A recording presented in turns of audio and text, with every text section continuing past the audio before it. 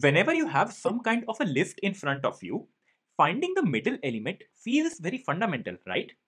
Let us say you have an array of length n. Then the middle element will be at n by 2, right?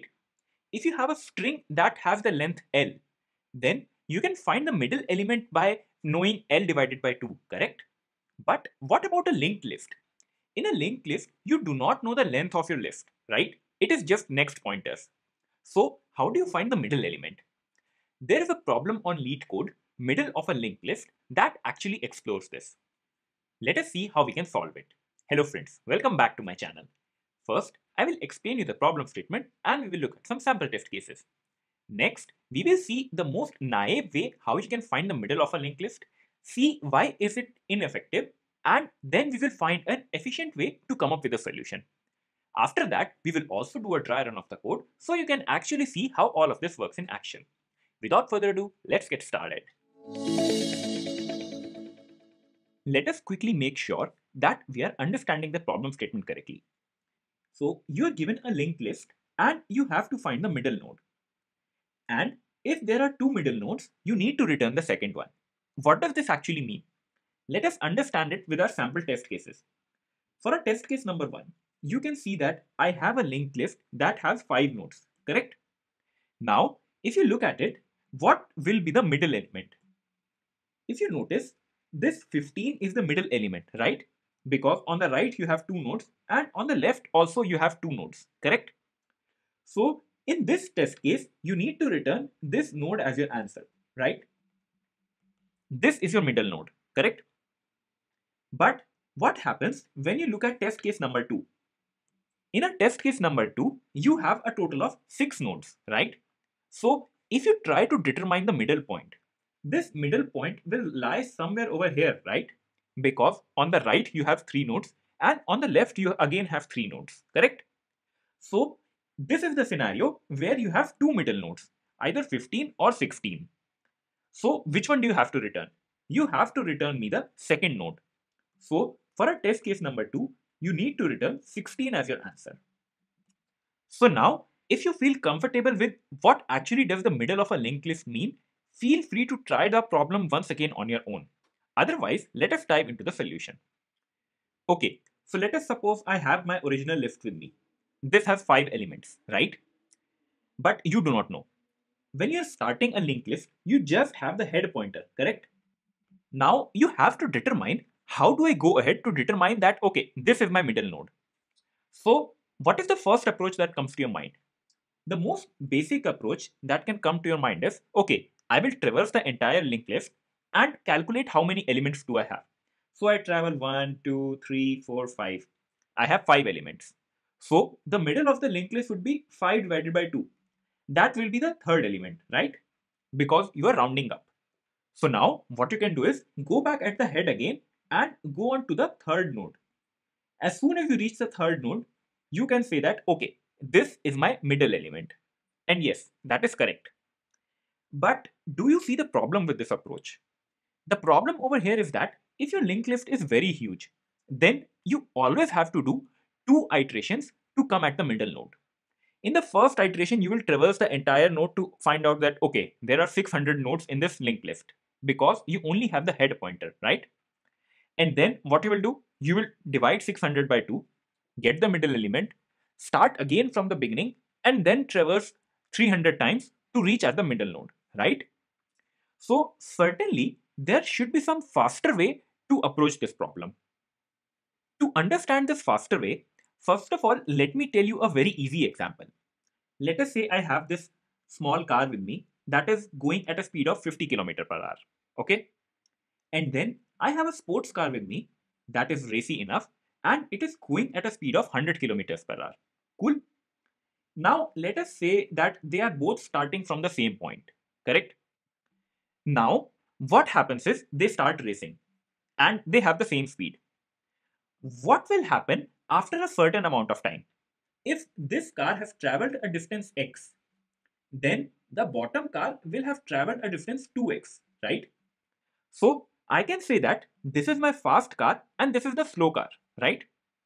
And no matter at what time interval you see, the distance traveled by the second car will be twice than the distance traveled by the first car, right? So I can say that if car 1 has completed a distance of 1 kilometer, then where is the slower car? The slower car will be at 500 meters, right? That is exactly half. That should give you some idea, right? Think like this. If the faster car has covered a distance of 5 kilometers, then where is the slower car? The slower car will be at a distance of 2.5 kilometers, correct?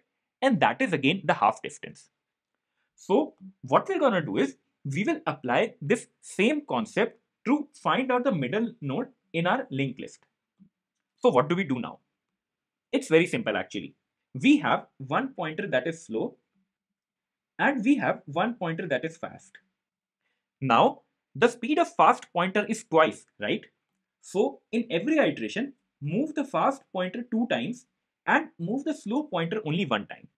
So after one iteration, the fast pointer moves to the third node and the slow pointer moves to the second node. Correct? Let us do one more iteration. The fast pointer will move 2 nodes and the slow pointer will only move 1 node, right? Now watch closely. This fast pointer has reached the end, right? It cannot go any further. So what does that tell you? The slow pointer will be at the middle of the linked list, right? So you can confidently say that 15 is your middle node, right? Now you might be thinking, what happens if the length of the linked list is even, right? The case when you had two middle nodes. So once again, I'm taking my other example of linked list. And I will try to apply the same concept of the slow pointer and fast pointer. So here I have my slow pointer and this is the fast pointer. After one iteration, slow moves one step and the fast pointer moves 2 steps. Do this iteration again. The fast pointer moves 2 steps and the slow pointer will only move 1 step. Notice that we can do one more iteration. The fast pointer tries to move 2 steps and it reaches a null. That means the end, correct? And the slow pointer will only move one more step. So once again, what do you see over here? You can see that the slow pointer is at the middle of the linked list and that is the second node, right? So this is how you can confidently and efficiently determine the middle of a linked list. This algorithm is also known as the most famous hare and tortoise algorithm because the hare moves at a faster speed than the tortoise, right? So hare is moving at a 2x speed whereas the tortoise is moving at half the speed, right? Now let us quickly do a dry run of the code and see how all of this works in action. On the left side of your screen, you have the actual code to implement this solution. And on the right, I have a sample linked list that is passed in as an input parameter to the function middle node. Notice that we only pass in the head as a parameter to the function, right? Because that is your source of truth. You can only go forward, you cannot go backwards, correct? Oh, and by the way, this complete code and its test cases are also available on my GitHub profile. Moving on with a dry run, what is the first thing that we do? We create two pointers, one is a slow pointer and the other is a fast pointer. Notice that both these pointers will point to the head because that is the starting point, correct? Now, what do you want to do?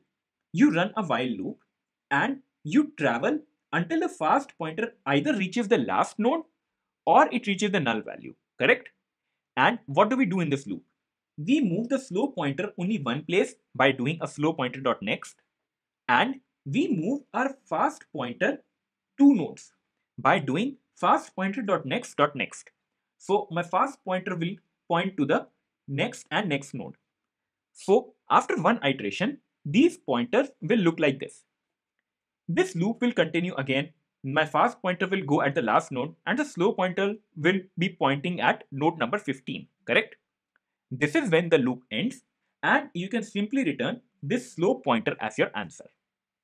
The time complexity of this solution is actually order of n by 2, but we're gonna just say order of n, and the space complexity of this solution is order of 1. That is because we do not take any extra space to determine the middle of the linked list. I hope I was able to simplify the problem and its solution for you. As per my final thoughts, I just want to say that finding out the middle element of any list is very important. If you look at it, this is the prime concept of how a divide and conquer algorithm works, right? You need to find a dividing point where you can separate your problem statement and then work upon two different cases, right? Similar is the case with arrays, and similarly, You can also perform a binary search on a linked list. You can also perform all the divide and conquer algorithms on a linked list data structure as well. So finding this middle pointer in a fast and efficient way is really, really important. What other problems did you find where you can utilize this method to find the middle of a linked list? Can you find any other faster way to arrive at this middle pointer? What can you do about it? Think like this. If your linked list is sorted, then the middle element will tell you the median, right? Now try to think how you can find out the first quartile and how you can find out the 75th quartile. Tell me everything in the comments section below and I would love to discuss all of them with you. Also tell me if you faced any problems while solving this question. You would be also glad to know that a text-based explanation to this content is available on the website studyalgorithms.com, a pretty handy website for your programming needs. You can find the link in the description below. As a reminder, if you found this video helpful, please do consider subscribing to my channel and share this video with your friends. This motivates me to make more and more such videos where I can simplify programming for you. Also let me know what problems do you want me to solve next. Until then, see ya!